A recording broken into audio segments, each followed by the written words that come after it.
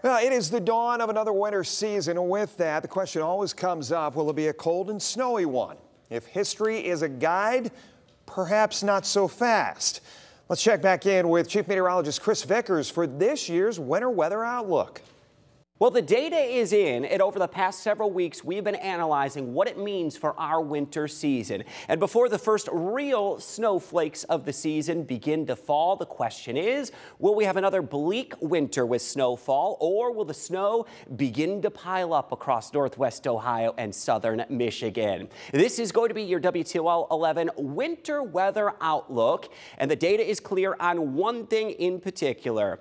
The phenomenon known as El Niño is going to be firmly in the driver's seats and controlling much of our wintry weather. And for those that are looking for snowfall, those hopes may very well be melting away to another bleak winter of snow. So what does the data say about this? So El Niño is going to be the biggest impact of our winter weather season. What that is, it is warmer than average equatorial Pacific waters off the coast of South America. Bottom line is that alters the global circulation, typically resulting in a more active subtropical jet stream, which goes across the southern tier of the United States. With that as well, the polar jet stream, which we typically look for colder air and for winter storms, is more frequently bottled up into Canada. We'll have much more on that in the coming moments as well, but we're going to start with that number one driver, which is El Niño. And again, that is the warmer than average equatorial Pacific waters off the coast of South America. We expect that this year may be a strong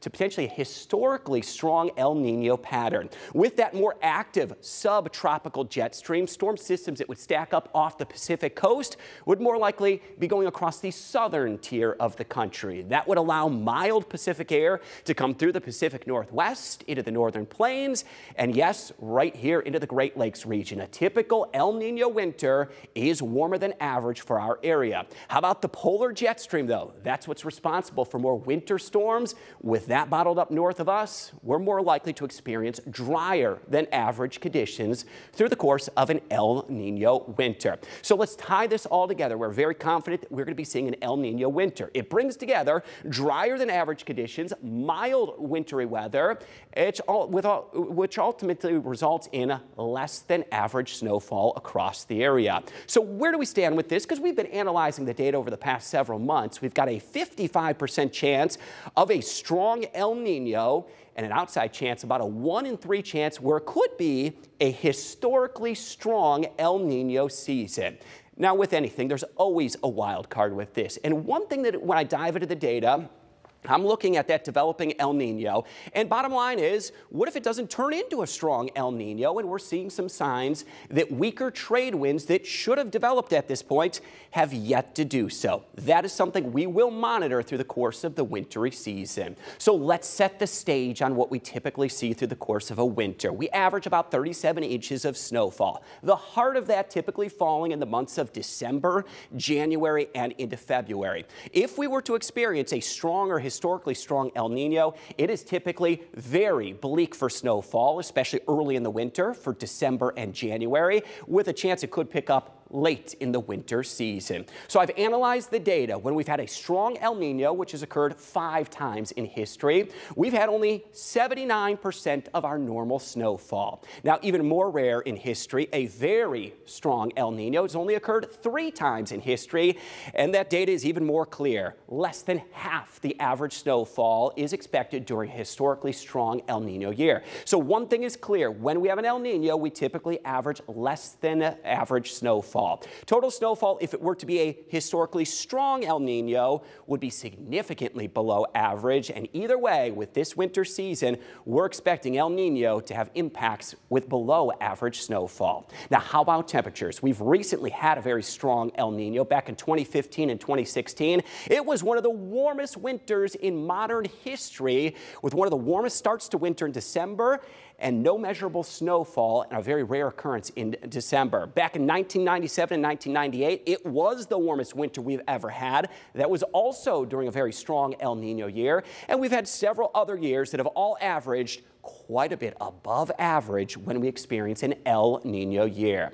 Now, there are several other characteristics that will factor into a winter weather outlook, including the polar vortex. This, generally speaking, is the circulation over the North Pole. When the polar vortex is strong, we often see that colder air held tighter to the Arctic and the North Pole. When we enter into a weaker phase, which happens in any winter, even an El Nino winter, we would see more likely frequencies of outbreaks of cold Arctic air coming down into the mid-latitudes.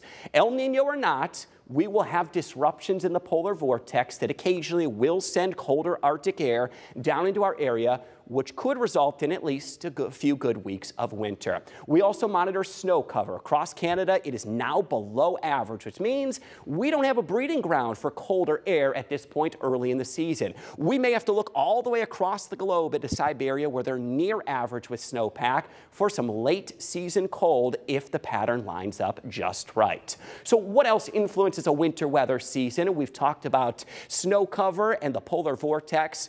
Any winter season could be defined by, of course, hitting on the big one. One storm could define a winter season, but my big influence is going to be our general warming climate and the impacts from an El Nino winter. So here's how we're going to break it down. Our winter temperatures are expected to be above average. It could be as much as 2 degrees or more above average, and that's a big deal over the course of a winter season. Our winter snowfall expected to be below average, in line with a typical El Nino winter, somewhere in the neighborhood of 20 to 28 inches. Keep in mind, an average snowfall for the course of a year is about 37 inches. So we're looking at a warmer than average winter with below average snowfall. And that's what the data is going to show. Warmer conditions across our area and much of the Great Lakes region, and drier than normal conditions will be experienced as well through the majority of our winter season. Yes, we will occasionally get snow that falls across the area, but the winter weather lovers